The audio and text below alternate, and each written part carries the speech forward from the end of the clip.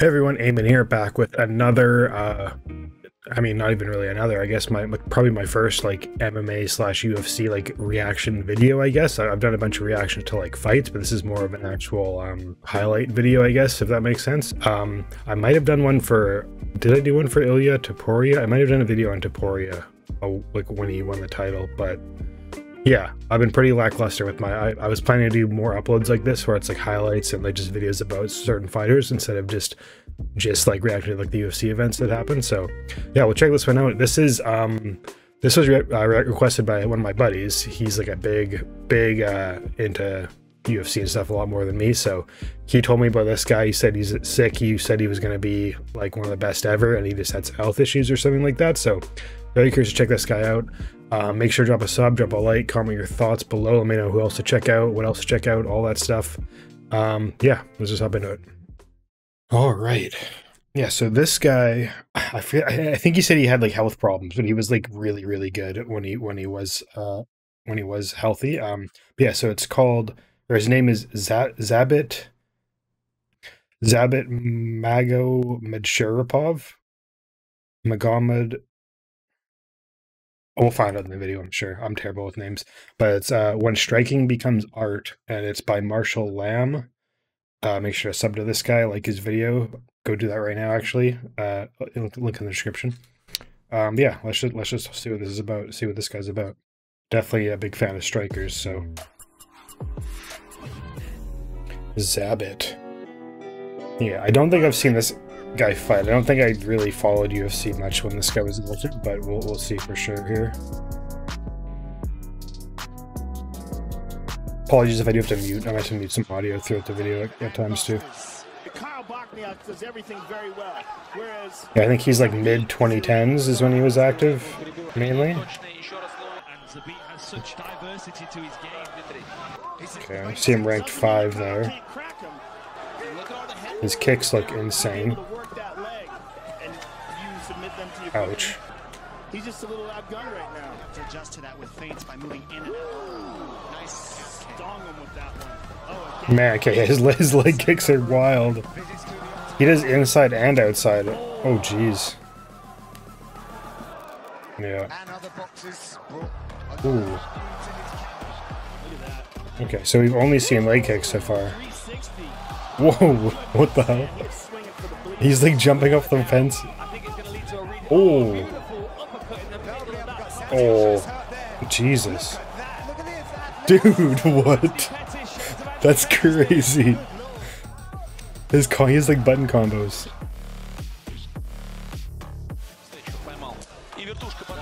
Yeah, okay, that's like.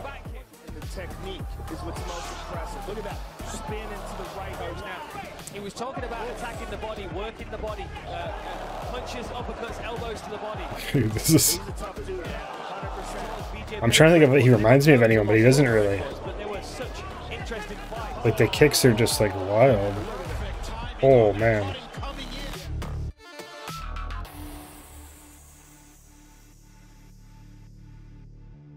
Yeah, let me know if he does remind you guys of anyone else in the comments, because I can't think of anyone else that like kicks like this. Like it's like he, I mean, this is obviously just showcasing his leg kicks at the moment, I think, or his kicking ability at the moment, but yeah, this, like he's using his, like, yeah, he's using his legs as like arms. That's crazy. That would have been illegal, I think, but. Oh my god. You can see how he's trying to pull a nice front kick. Zabit with his footwork and movement is really optimizing that. Zabit Magomedsharipov, left front leg. Oh man. Jeez. Phenomenal high kick there.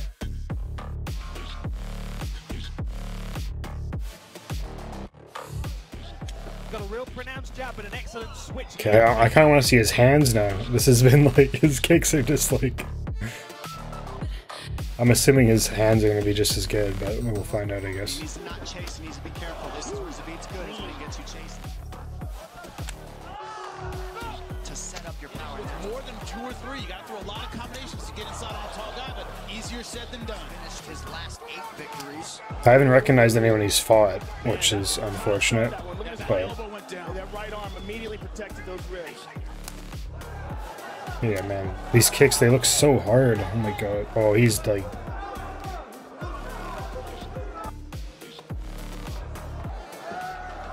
Caught him with a knee, stepping in. Jesus. Just bobbing and weaving, trying to punch. Whereas He needs to move him into the power punch. Now it's on the main card. And again, I like the fact that Bobby is the one that's fighting him. This kid's a stud. Look at him. Is he gonna get KO'd in a second? He's like showboating. It's an interesting The Bochniak guy. if they, oh, look at this. Oh man. Look at the setups. Gotta get in some more. Gotta do something. Oh, look at that. Oh, look at that. Spinning back. Because Okay, now it's the spinning punches now. Elbows. Big sticks and moves. man. Jeez. Oh, Qatar. Okay, I recognize Qatar. Qatar? Oh. Yeah, he's still active, I think, right? Or maybe he's just winding down. This is like old footage, holy. Yeah, it's Calvin Qatar, I think. Calvin Cater. Effortless.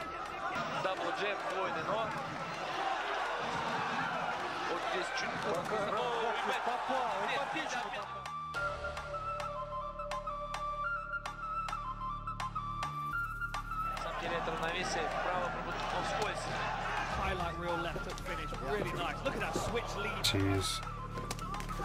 More A's. I don't think I know him. Davis, I don't know. Yeah, I don't even know Stevens. Stevens is ranked 6? I don't recognize that name at all. Jeremy Stevens, they said? No.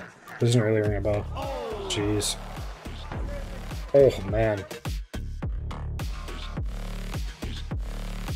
So far, it doesn't seem like he has, like, his power doesn't seem that, like... I mean, maybe this is just before it shows the knockouts and stuff, but his striking is definitely insane. It doesn't seem like it's like knocking out guys, but lots of people, obviously, you can win without just like winning decisions with strikes, obviously. Yeah, jeez, he just like destroys the body. Would his style maybe work better in like 5-round fights? Oh, that was a crazy uppercut. Yeah, jeez. Yeah, I kind of feel like this style maybe because there isn't as much. Actually, could it be because of his weight too? The weight class? I forget if there's. Isn't it generally like the lighter you are, the lighter weight class that does like less knockouts or something? Maybe I'm wrong about that. But I feel like his style would probably work well in a 5-round fight because the amount of damage he's doing to like the body and stuff would wear a guy down by the end. He's crazy exciting though. This is sick. Yeah, listen, I'll take this over everything else.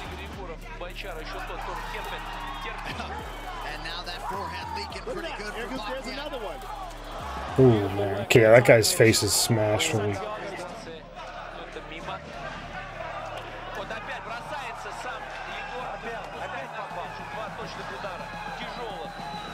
Jeez. Oh, man.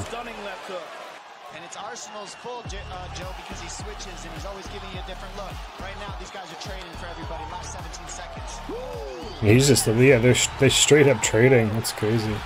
That's that's sick. Oh, he did a little showboat. Jesus.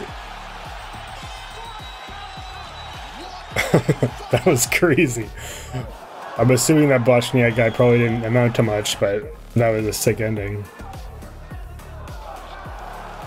Jeez. Oh, there's a knockout. Nice. Zabit. Yeah. Oh. Jeez. Oh, is he giving up? Oh yeah, like that guy just gave up. Oh my god. Yeah, that guy's probably not in the same class. Jeez, yeah. There's a knockout again. Same one, yeah.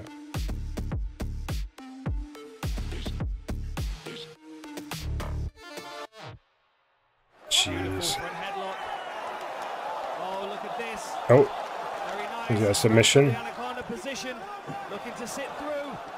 Zabit exercising some patience here, softening Davis up. He's gonna shake. Oh, this happens again. Oh, look at Oh, this. he's got a bit of a banana split. What is that? Exhausted work as well.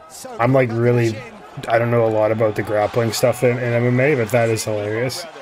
But this guy, Look at that. That is a wild looking submission. That is insane. Really quick, he's well on that next attack. Okay, so he actually does end up getting submissions. Magomedsharipov with a submission win in his Okay. UFC debut. This is his debut. Trying I guess he uses his striking to batter them, and then eventually he gets on top and can submit them. There you go. Gets the finish. Mark Henry calls for the finish. Zabit Damn. Magomedsharipov delivers. All right. Well, that was pretty sick. Let me let's take a look at the comments, and then we will do a Geez, yeah, let's take a look at the comments, and then we will do a I like doing this with whenever I like react to like a fighter or like a player in the sport and stuff. I go on Wikipedia after and like take a look at their career and all that stuff. But yeah, seeing all this and knowing he can wrestle, devastating. I can't have favorite fighters anymore. There are just too many these days. Yeah, if he retires, I'll be heartbroken. I am heartbroken. We miss you. True definition of flow state. Everything is just natural. He's truly gifted the Grandmaster of MMA. Sad he retired.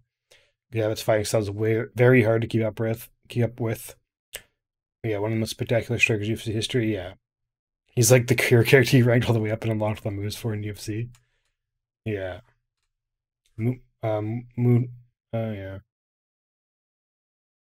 If he improves his power and cardio, he's unbeatable. Yeah, yeah. The power is the main thing I was noticing. It didn't seem like he had the greatest power. But like I said, it doesn't really, like, you're still gonna win if you're outstriking guys like that much. Like, you're still gonna win the fights. There's just not as much knockout like highlights, I guess. But that would be like his highlight reel is still sick though, without having the knockouts. Really, like he's such a good it's like he made his fights exciting in that video at least. Yeah, anyways, okay, let's take a look at his Wikipedia, because I don't know what happened to him exactly. I'm pretty sure he got injured, but let's see.